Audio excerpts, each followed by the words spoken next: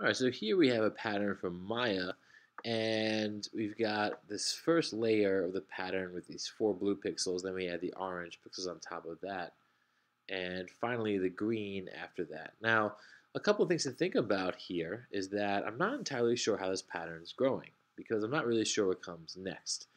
I'm wondering, is it the same shape here of orange pixels, but maybe in this spot? Oops, right here.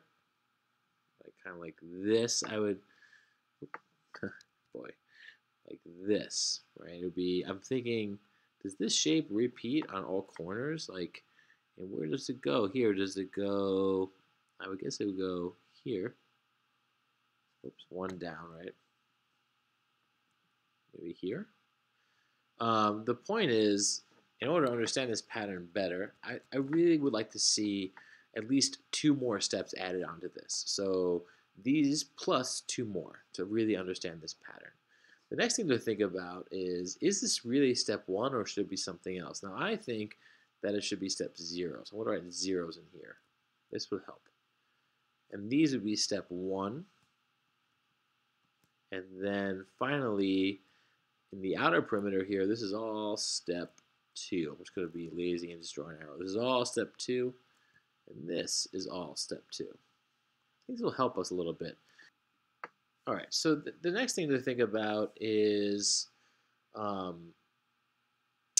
what to analyze in this pattern. And I think that if we look at our step numbers and we go 0, 1, 2, 3, 4, 5. Let's see the first 5 steps.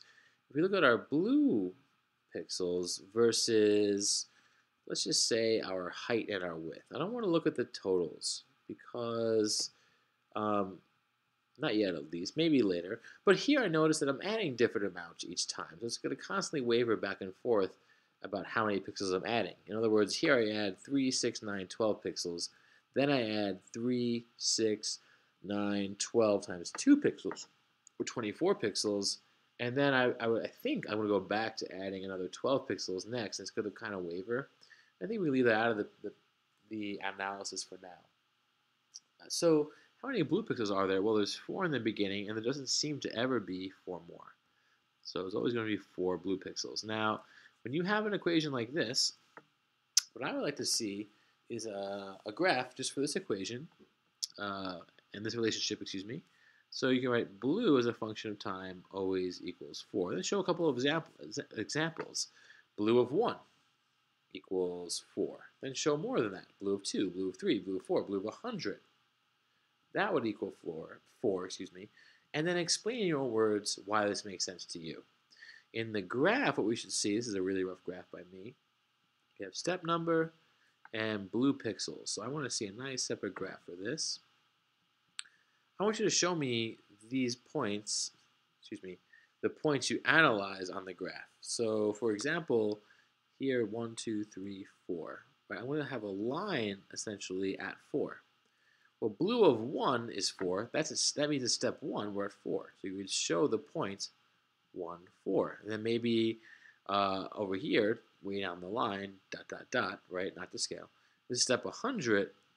You could show me it's still, like blue of 100 at 4 is the point 100, comma 4. Show me some other points in there as well. Now the height and width, is interesting as this pattern is, they do grow at nice constant rates. The height is always increasing up 2 and down 2, so it's up 4, right? And then up 2, down 2, up 4 again. And the height starts at 3, right? And then goes up by 4. So it goes 7, 11, 15, 19, 23. And the width starts at 3 and then goes 2 in each direction as well. So that's 4 more each time. So the height and width equations and relationships are actually the same. So the next thing I'd like to see from you is a graph just for these two. And so let's think about the equations for these two. The height as a function of time or step number or whatever equals the width as a function of step number. And that equals our starting point, which is 3. This is the y-intercept. Make sure you show that on your graph. Plus 4 per every second, or whatever unit you're using. This is the slope.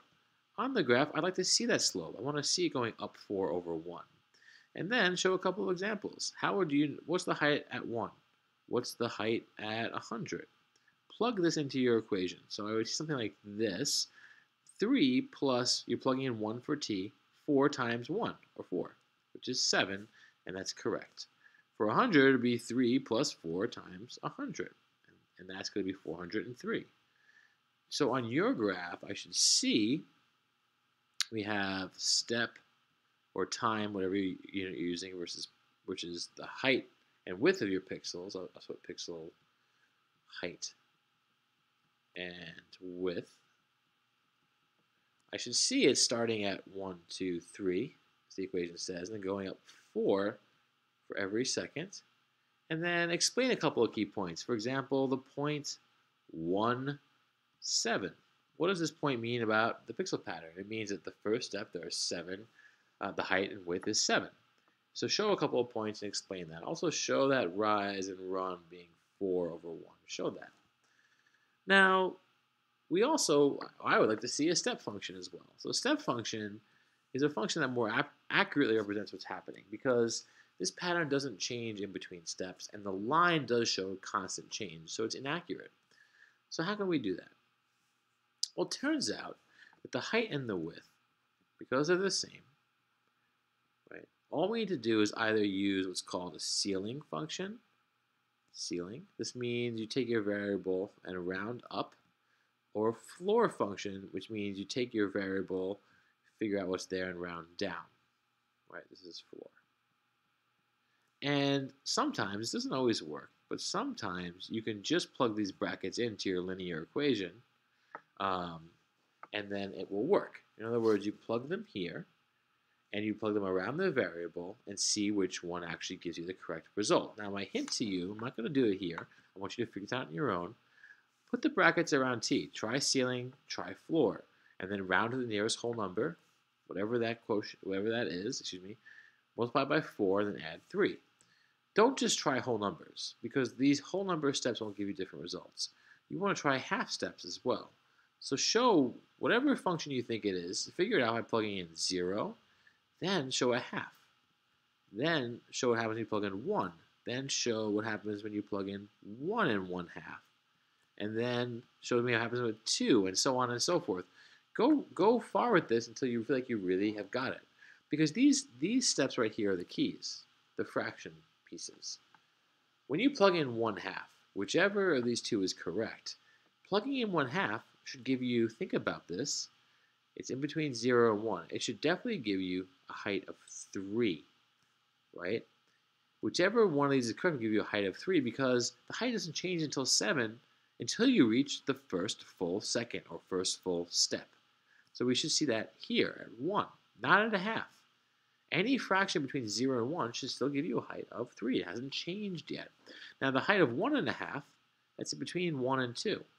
There should be no change. It should still be equal to a height of 7. It doesn't become a height of 11 until you reach step 2. Nothing happens in between that. So try these out and establish it. Now, what I should see is a graph. And the graph, I can start for you.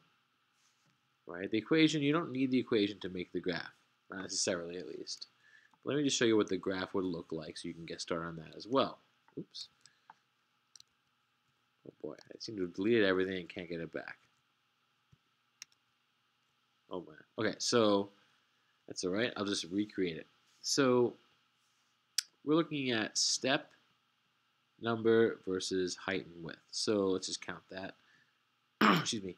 It goes 0, so step 0, and the height was 3. Then at step 1, we added, that's right, 2 more to the top, 2 more to the bottom, so we added 4 altogether. And then step 2, we did that again, 4 up, 2 up, and 2 down, which is 4 altogether. Sorry about this. So step 1 is going to be 7, step 2 is going to be 11. Now, what should the step function look like?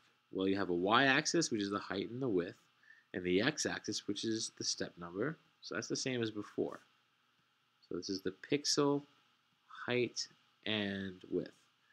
But if we go step 0, step 1, step 2, step 3, what I should see is that the height stays at 3, right, from step 0 to step 1. And then precisely when we get to step 1, right, we don't include 3 at 1, so we put an open circle there. We include 4, 5, 6, 7.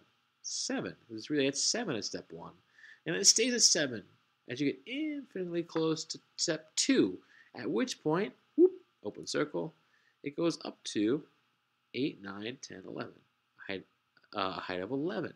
And then it stays until you reach the third second. Now, what I'd like to see from you is that you continue this until the fourth, fifth, and maybe even sixth step, and then explain what these points mean. Why is this open circle? Why does it make sense you don't include, for example, at step 2, why don't you include this point, but instead this point up here? Also explain, why do we bother putting these open circles? For example, why not just write something like this, right? And then start here. And you could do that. Think about what this is saying. What does it mean? Why the line gets closer and closer and closer and closer, really, really, really, really, really close to 3, but not exactly 3. So think about why that makes sense in the context of this pattern. I'd like to see your work. Thanks.